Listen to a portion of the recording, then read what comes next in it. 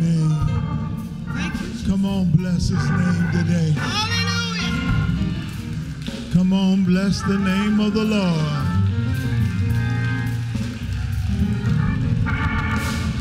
That's not how the story is. But 3 days later, he rose again. That's love.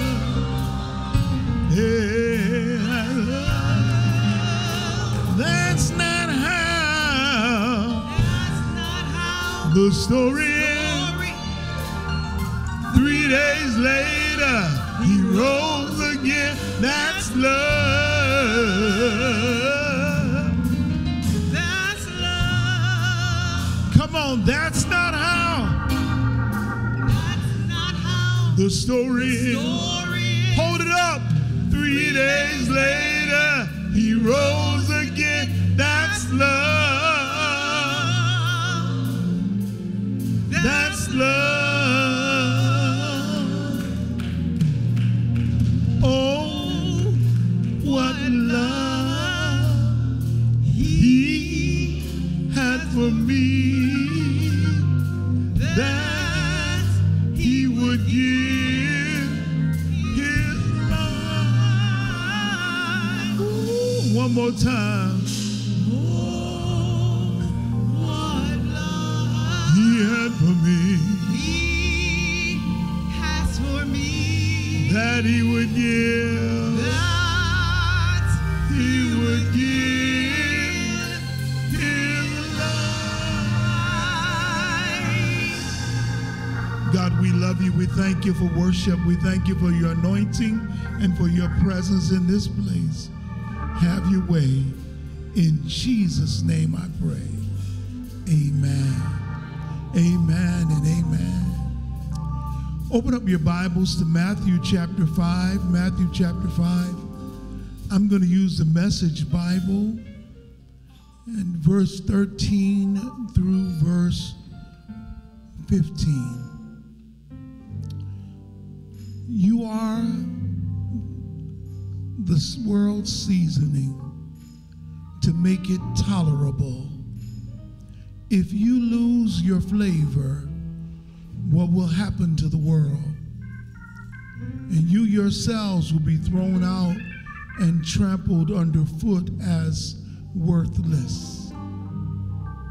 You are the world's light, a city on a hill, glowing in the night for all to see.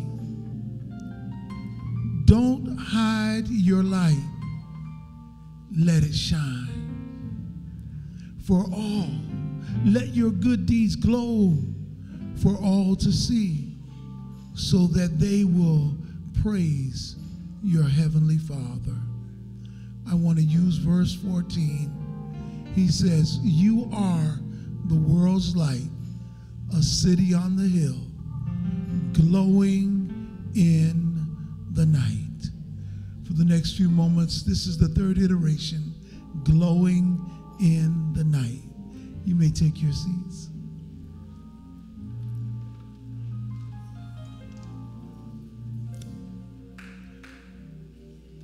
If no greater truth could be told, the truth of our world today is that our world is shrouded in darkness.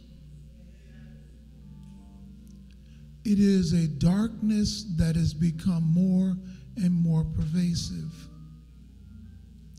As such, people are meandering around, feeling in the dark their way from point to point.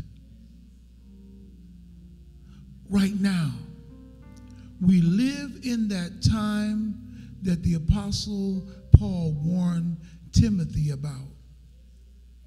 In 1 Timothy chapter 4, he says, the Spirit, God, speaks this way, that in the latter times some will even depart from the faith, giving heed to seducing spirits and doctrines of devils, speaking lies in hypocrisy, having their conscience seared with a hot iron. Everywhere you look, you see people who have no conscience, who with impunity will say anything. You can fact check them later, present facts to people that heard them, and all will believe the lie. People who have no conscience, who will speak wholly on one hand and will be at the pit of Hades on the other, totally losing the light that God would want for us to live with and to bring to others.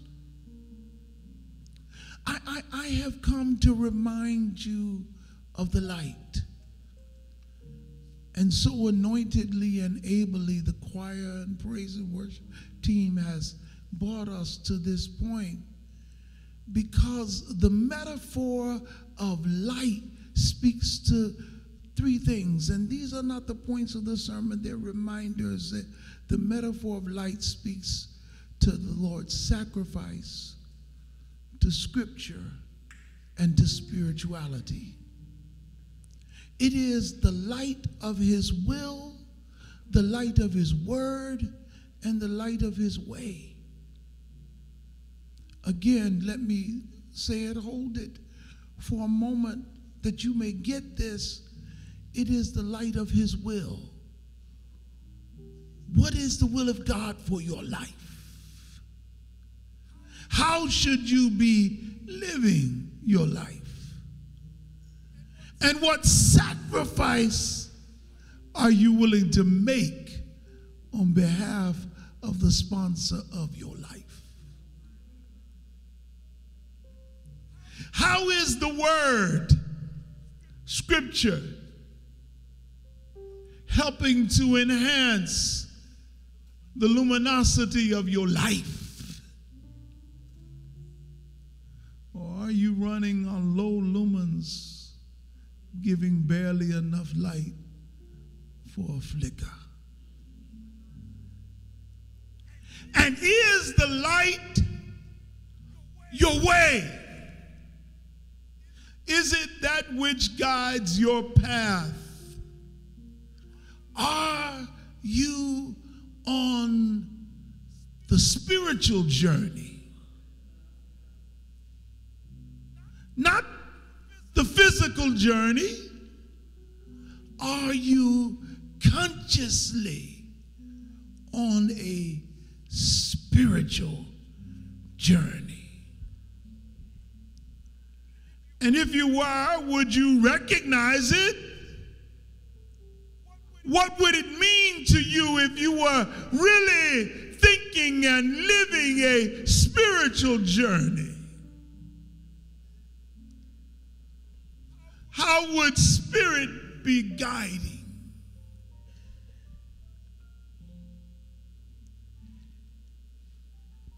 Jesus says that you and I, if we come into this light, we will never have spiritual darkness.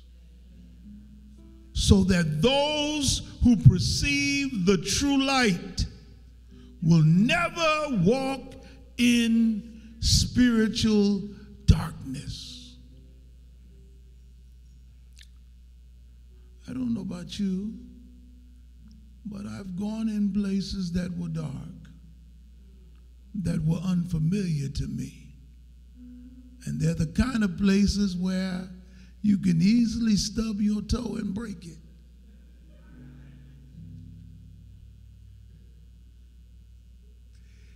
You have to know that you have to be careful.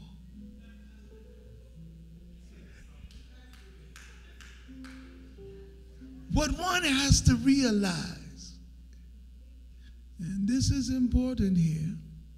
Your light is your life.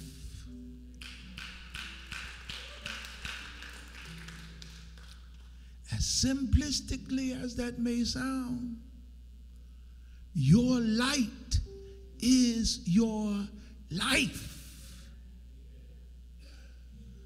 I'm going to ask a question that undergirds the thought of my sermon today, and I'm just simply going to ask you, are you embodying the light of life in your daily existence? Are you the embodiment of light? In case some of you are struggling with this concept, the last time you gave someone the angry bird riding down the street was not a good example of embodying the light. Those of you that didn't get it, you probably have. The last time you used the verbiage of a drunken sailor was probably not the embodiment of the light. The last time you turned it up so well that you did not know when your light turned off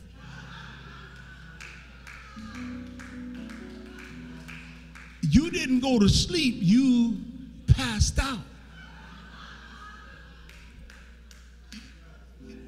That was not a good embodiment of the light. And if you were dropping it like it's hot in the wrong public place, might not have been a good embodiment of the. Do you see where I am? The reality is that Jesus says that he is the light, and then he deemed us to be light in the world. And the light was the light of all people. It is the light of all people, for everyone, to everyone. That's what John 1:4 says. And you and I have to realize, let me see if I can make this even more clear, that if you are the light and you are to embody the light, every little thing that we do, everything you do, everything you say has meaning. But more than what you do and say, the spirit that you do and say it in has even greater meaning. Let me put it this way. Your spirit matters more than your words or actions.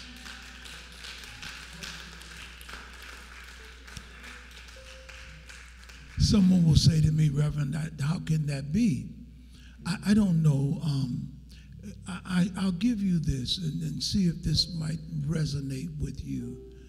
You can tell me I love you while giving me the stank eye.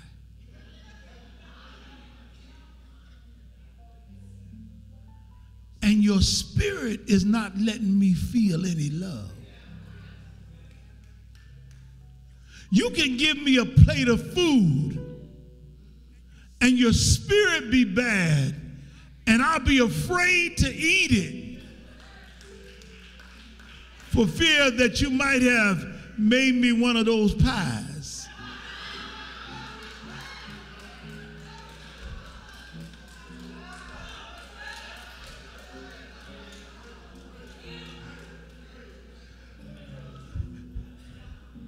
your spirit. Because how you project the inner you is a projection of the light of you or the darkness.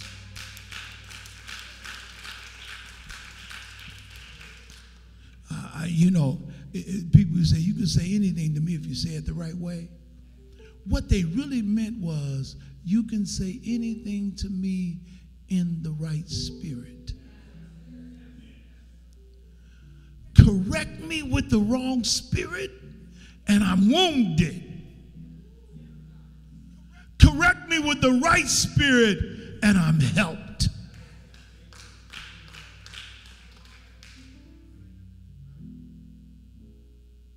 The reality of life is that you and I, whether you admit it to yourself or not, you are always seeking impressions of the other. You are trying to see, and you are trying to find out, how do they feel about me? And what kind of relationship is this?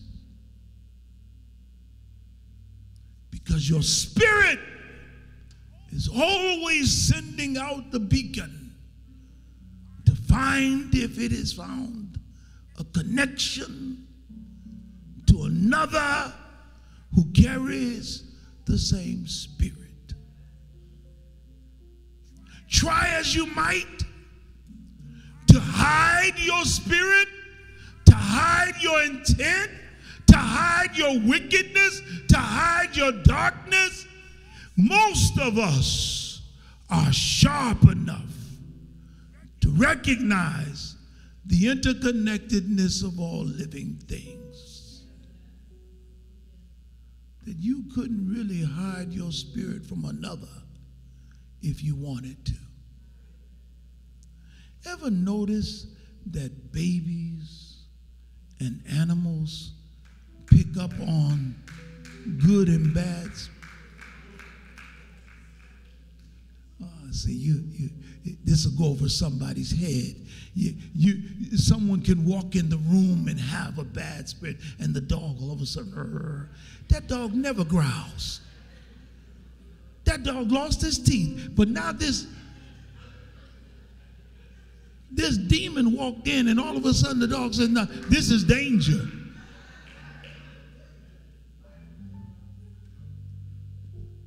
There's a breeder who breeds bull mastiffs. And one of the tests of a bull mastiff, if he's really going to be a guard dog, is in the presence of danger. The dog will walk by the side of the master every day, all day. But in the presence of the danger, the dog will walk in front of the master and sit down.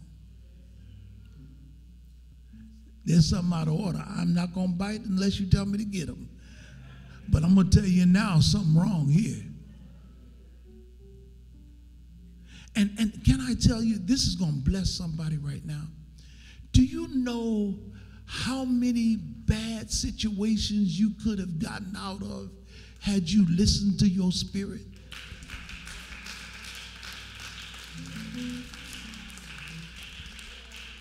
You knew you were going to take the L from day one, but you just said, I can change him.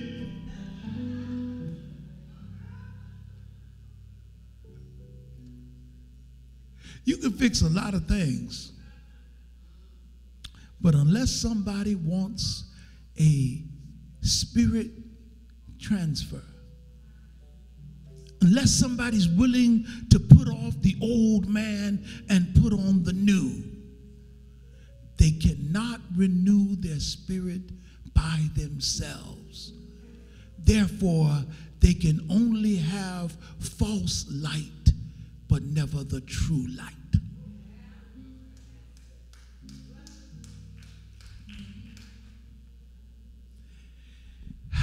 You know, one last example, then I'll press my claim a little further. Have you ever, I'm sure you had a parent like mine. My mother used to use phrases that I didn't understand.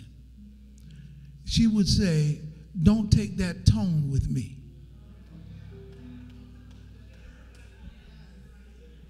And in my mind, when I was younger, I would say, well, I said that same thing the same way. What tone? Are y'all listening to me? The reality is, it was not in the intonation of my voice.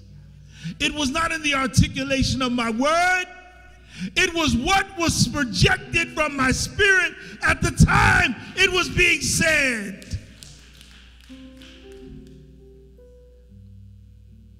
The phrasing didn't need to change. The spirit of hostility, the spirit of contempt, the spirit of hatred, all needed to be bound. You and I must learn that if we are to glow against the darkness and in the darkness, that you and I have to make sure that our spirits are right so that we can be light in darkness. Okay, 3 points and I'm going to be done. 3 points. Point number one to hold on to. Number one, glow with the spirit of light and life. Glow with the spirit of light and life. Now, I put life with light because I want you to make sure you know that I am, when I speak of light, I'm not speaking of something you can't deal with or work with. Because a part of your light is on you. I heard a story the other day, and I tried to check the source of it, but I know the story is real. But the story was that a couple were in a rural neighborhood, and they would wash their clothes and place them on the line. And one neighborhood lady would look out, and she looked to see her neighbor's clothes, and she said, those clothes are mighty dingy to be hanging up on the line in front of folks. Next time the lady did her laundry, she looked out and said, they didn't get no better. I don't even know why she keeping those clothes. They dingy to be hanging out. Next time she put them up, she said the same thing to her husband. He looked at her and he didn't say anything.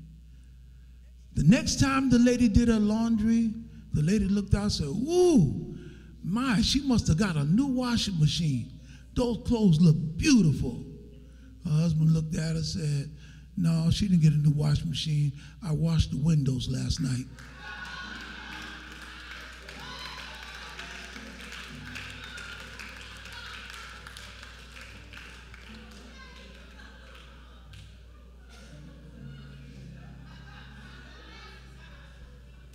There are times when we are trying to look at the behavior and the way of others, when the problem may not be them.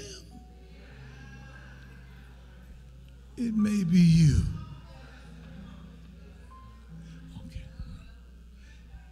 A, B, and C. And I don't have time to break these down, so hold on to these three. A, under here is belief.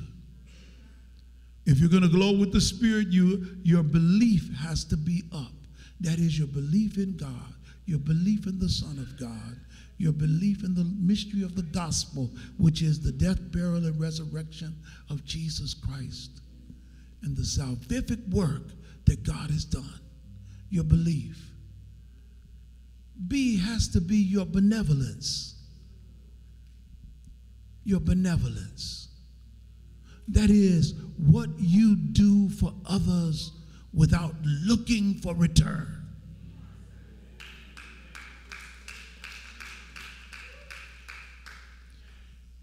If all of your giving must be reciprocal, it is not benevolence. and see, and I'll come back to this over and over again, your behavior. Because people don't care what you say if they see what you do doesn't line up with what you say.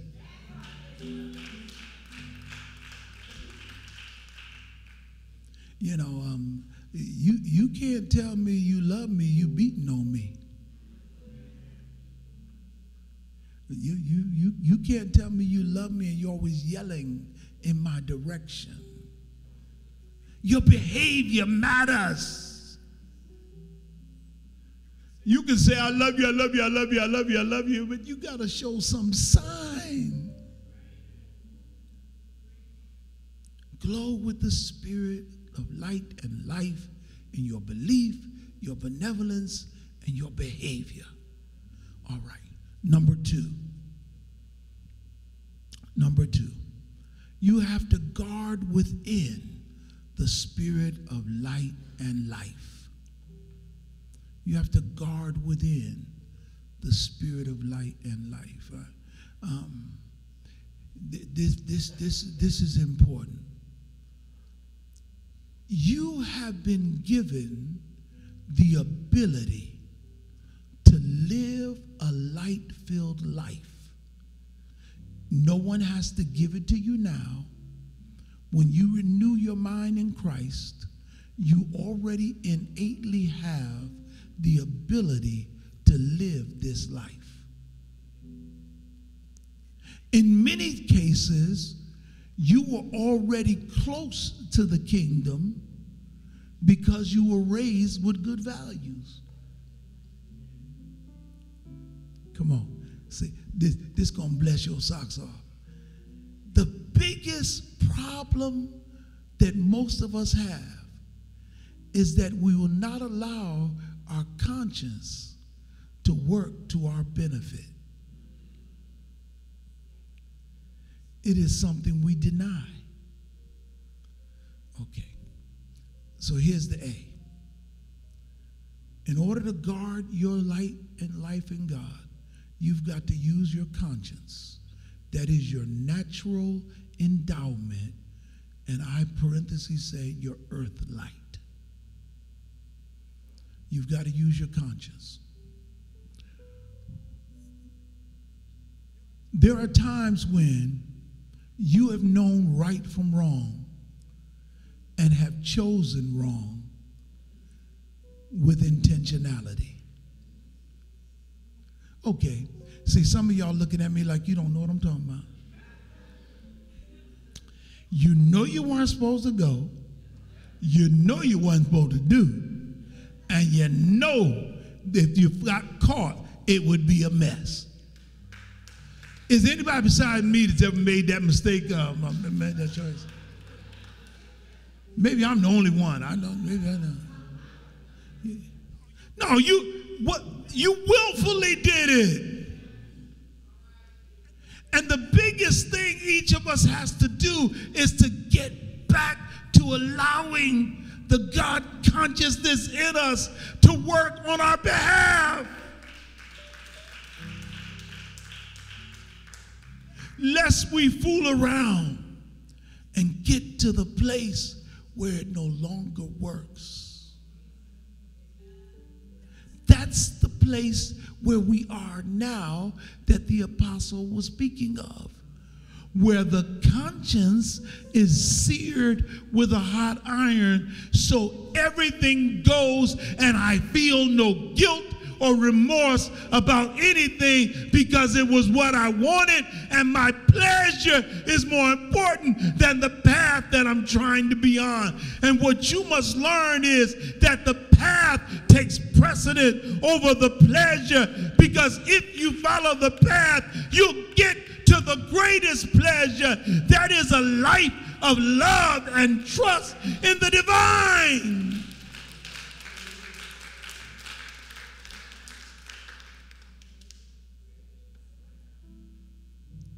It is allowing my natural endowment, my conscience, to work for me.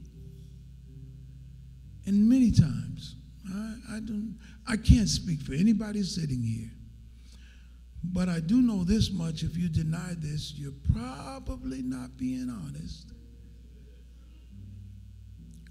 Most of us have gone against our own better judgment on more than one occasion.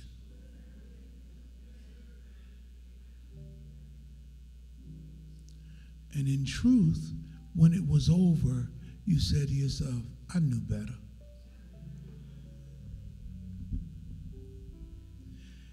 Can I bless you real good now? See, some of you think I'm just talking about sin. And as Carl Menninger, the Kansas psychiatrist, would say, that whatever happened to sin, because now nothing is sin, just do it. But I'm not just talking about sin.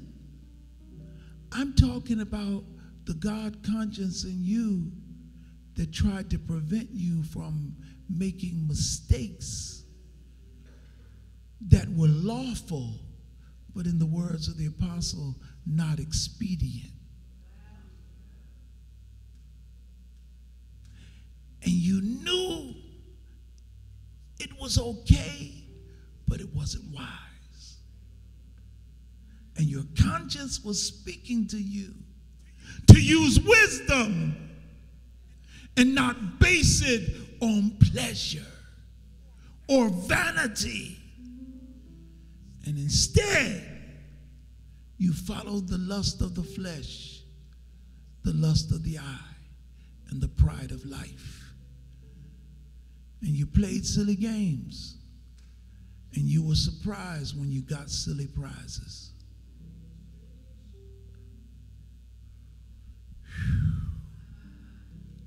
Okay, come on. I'm rolling. I got it. Let me give you the B here. I'm almost done today. I'm almost done. Whew. The B here is that in order to guard your spirit within, you also have to use the charisma that is your supernatural endowment. And I put in parentheses, your enhanced light. God will give you the gift of discernment, the gift of discernment of spirits, the gift of wisdom. The Bible says, if any man lack wisdom, let him ask of God, who giveth liberally. God wants to give you your enhanced light. I don't know, some of you might have flashlights like I have at home. I have mine set on the lowest setting because I only need a little bit of light when I'm trying to see certain things. But there's a mode on there that'll come so bright that'll just illuminate the entire room. That's an enhanced mode. Guess what? You can't stay in enhanced mode long because it's using so much energy that even the flashlight itself will get hot. So I'm not saying that on every occasion you're going to be praying and asking God whether I turn right or turn left at the next corner. But I'm suggesting to you that you miss the mark when you don't pray about life decisions and making choices that are going to affect the greater part of your existence. You misusing the enhanced light that will let you see more than you can see in your normal flesh.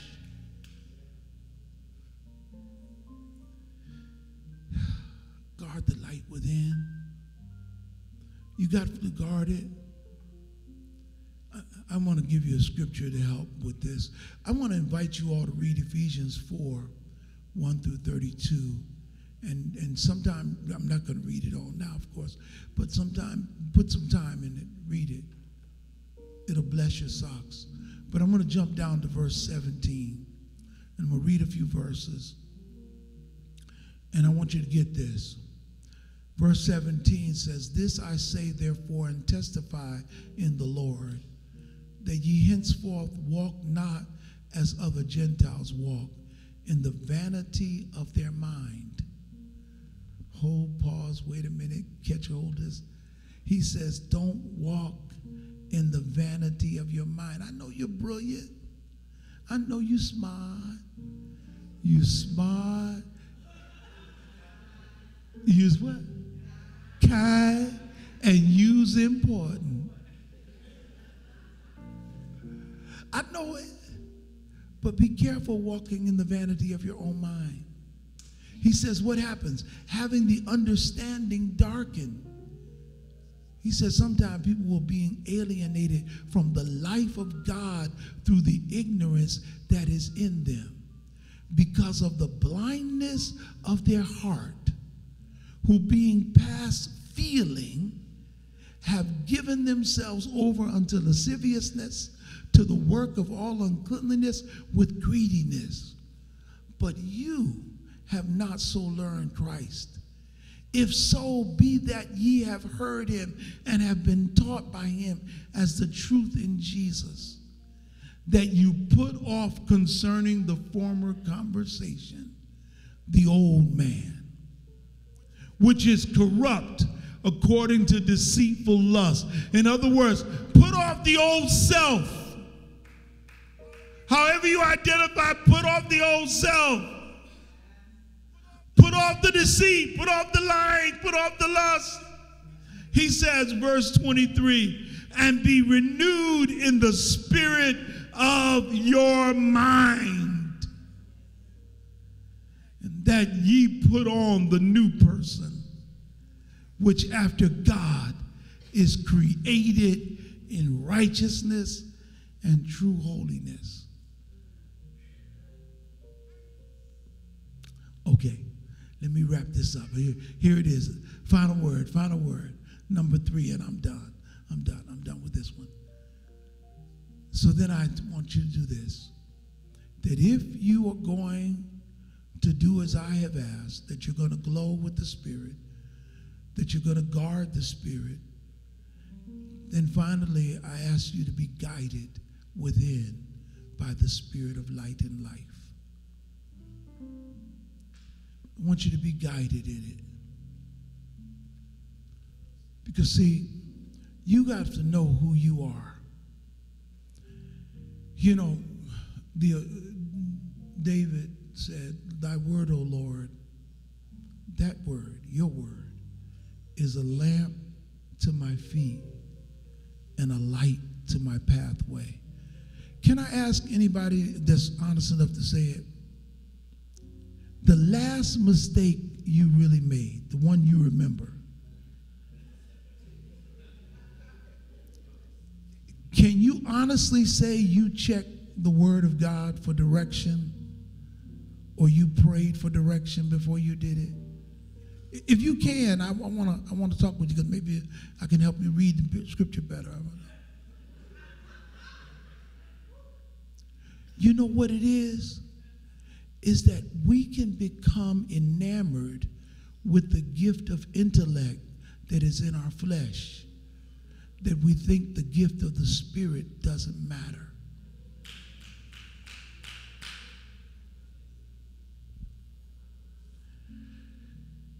You know, I don't know about you. Some of y'all have probably used these new systems. Garmin came out and they really started the industry of knowing directions and navigating pathways. I used to ride motorcycles with Deacon Rainey, and Deacon Rainey, my man, we would go out and we would be just riding. James Haywood, Deke, we'd just be rolling. And we used to call Deacon Rainey the navigator. I promise you, you cannot lose that man. Rainey, you could take him up, I don't care, anywhere in Rhode Island. We'd be on the back roads with the bike. We'd just be roo, and nobody would know where they were at but Rainey. We just rolling. But I found something. What Rainey would do, we thought he was a genius, but he shared with us. Before we went out, he would map out the pathway, know where the roads led, know where good stops would be for lunch, because he wanted to know what was ahead. Now, he was good. But now we've got these new things now. And you know what they do? They not only map out the road ahead, but they look ahead to satellite and traffic information. So that the mapped road that you were going on, if there's an accident, they'll say turn here. But I was supposed to turn there. No, turn here, because we're going to go around this accident. Because we not only have a map to what's ahead, but we see in real time what has happened ahead. So we're navigating around the danger and the delay. And some of us are missing out on God's navigating around dangers and delays because we won't allow God to give us real-time information as he shows us the way that we should take. And if we would allow God to guide us, we would have less issues and less tears and less trials. And even when we got in trouble, if we got in trouble with God, we would know that it was going to be all right, and we would never worry if it's going to work out, because we would believe that all things work together for the good of those that love the Lord, who are called according to his purpose in Christ Jesus. We would know that God in trouble is better than being on my own in a paradise, because as long as I got God on my side, everything is going to work out for my good.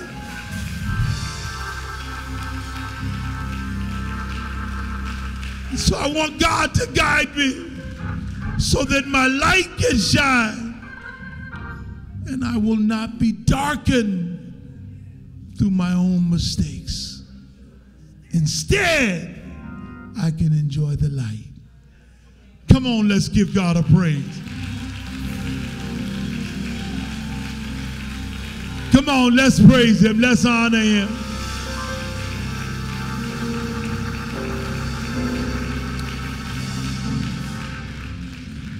The doors of the church open. As you all stand, those who are not already standing, I want to welcome you today. If you're looking for a place of worship, if you're looking for a church home, I want to invite you in. I want to invite you in. I want to invite you in to become a part of our family here at Shiloh. Online, call me.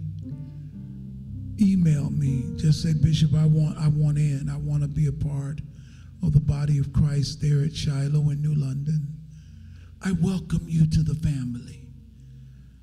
I welcome you to this place. I promise you we won't preach at you, but we'll try to help you to make your life the best life it can be.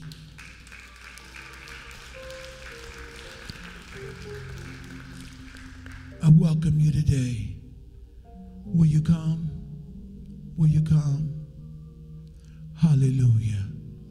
Hallelujah. Hallelujah. God bless you. You may be seated. Thank you, Lord. I love you, Lord, and I lift my voice to worship you.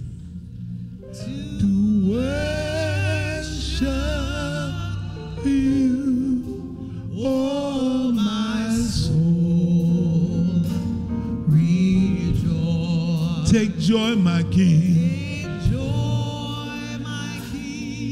In what you hear. In what you hear. And let it be. Let it be a sweet, sweet sound in your ear. Come on, one more time. I love you, Lord. I love you, Lord. And I live.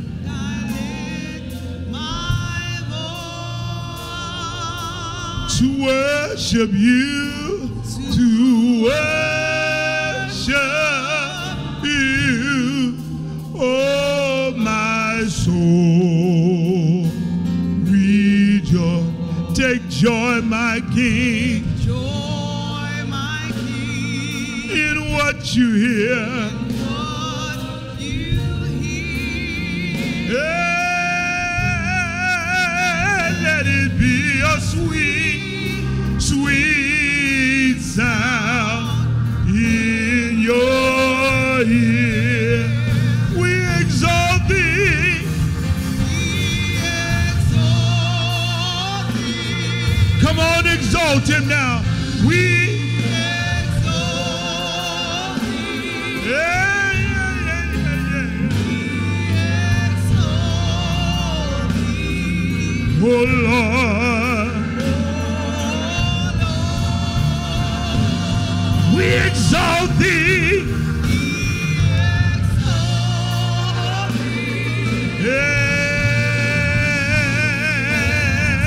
Yeah. Yes, we do. We exalt thee. Oh Lord,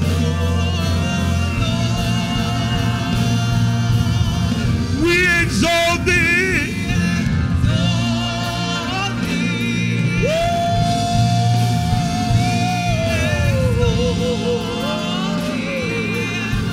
Yes, we do, God.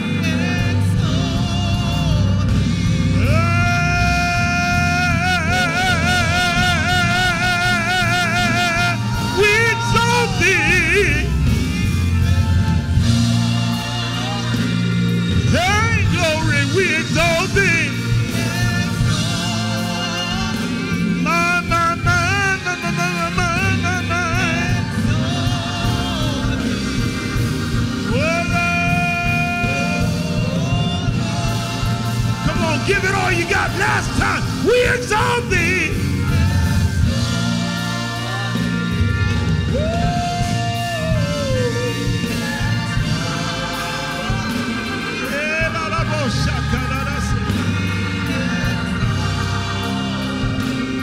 Yeah. Come on, worship the Lord. Worship him.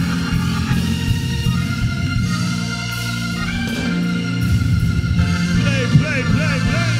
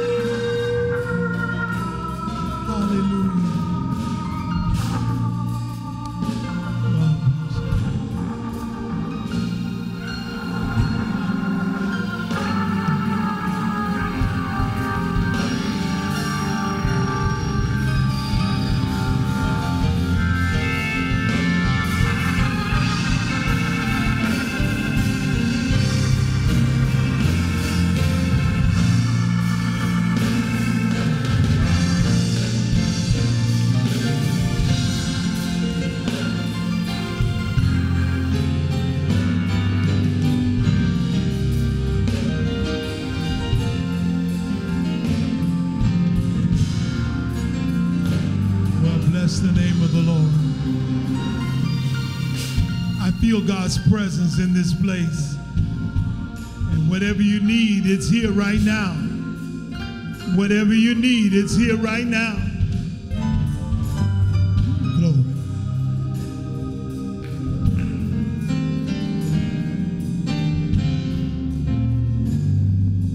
My brothers and sisters, I love you.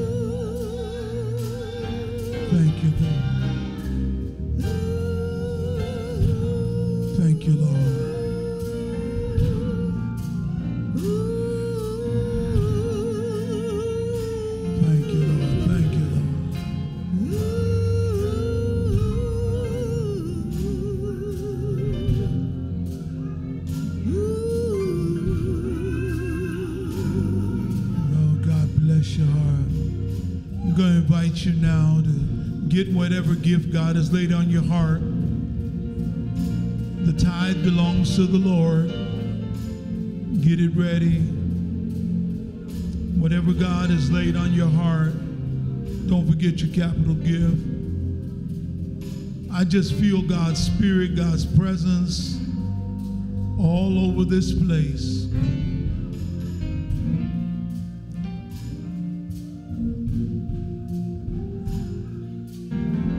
Thank you, Lord. Hey, there are 3 ways to give: Givelify and Cash App. You can mail it in if you're online, or you can give in person today. Woo, glory. Hey, God.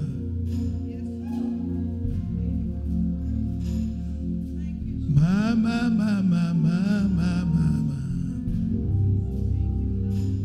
Yeah, Lord, yeah, Lord, yeah, Lord.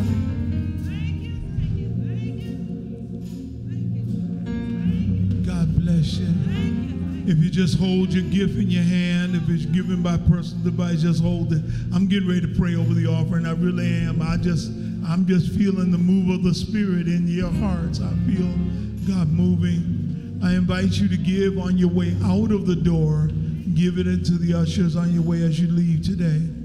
Let's bless this offering. Father, we love you and we thank you. We thank you for what you're doing. Thank you for what you've done and what you're going to do. Continue to bless us that we might, God, give more and more because you've blessed us with super abundance. In the name of Jesus Christ we pray. Amen.